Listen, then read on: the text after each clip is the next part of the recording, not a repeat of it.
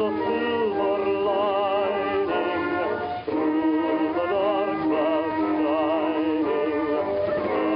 shining. Welcome to Things You Should Know, The Great War. Today we're going to talk about the Battle of St Julien, another part of what is called the Second Battle of Ypres, located near Ypres, Belgium, between the German Empire and the Canadian Expeditionary Force on the 24th of April, 1915. After the battle over Granatstein, the 1st Canadian's position, which was originally in the rear lines, had become the new de facto front line. This was only because of the bravery of Canadian Lance Corporal Frederick Fisher and his 13th Battalion of the Canadian Expeditionary Force Machine Gun Detachment. Operating bravely, they had stopped the push by the Germans on the 22nd with 2 well-timed attacks.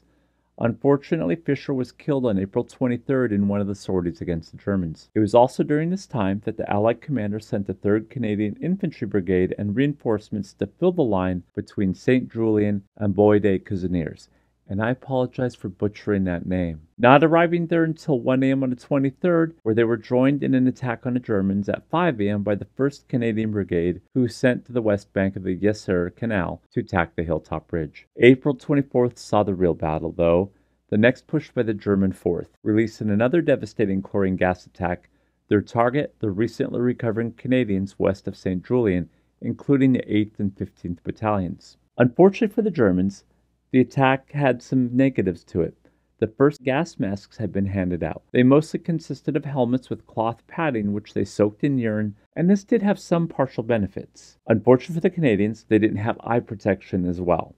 This resulted in massive losses due to seared eyes and lungs, and this resulted in enough Canadian soldiers being incapacitated that the Germans were able to take the village fairly easily. There, the Germans held that village until April 26, surviving multiple attacks by multiple Canadian forces. On April 26, the Battalion 4, 6, and 7 of the Canadian Expeditionary Force sprung into action. They attacked the town ferociously and at one point had almost taken it back from the Germans. Unfortunately for them, when the Germans pushed back hard, they were extremely successful, once again using more gas. The Germans were able to secure the town. However, the Canadians did have a bit of a bright spot. They had been able to build new defensive works just outside the town. These new defensive works blocked the German advance from proceeding any further in this area and ended this portion of the battle. Individual casualties were not recorded specifically for this portion of the battle. Casualties will be included in the Second Battle of Ypres overall. Join us again next time on Things You Should Know, The Great War.